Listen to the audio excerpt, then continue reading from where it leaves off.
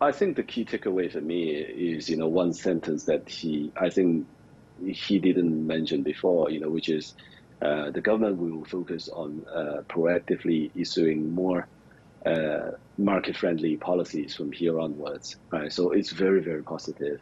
And also he said that, we should avoid issuing tightening policy. And also, before any market significant policy is announced, the different departments should work together to coordinate.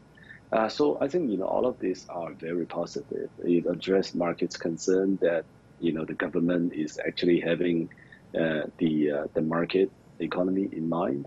It is trying to steady the ship. And also, some of the concerns about the internet platform companies, property companies, uh, are addressed as well. So I think all in all, people are taking it as a sign of confidence and trade positively.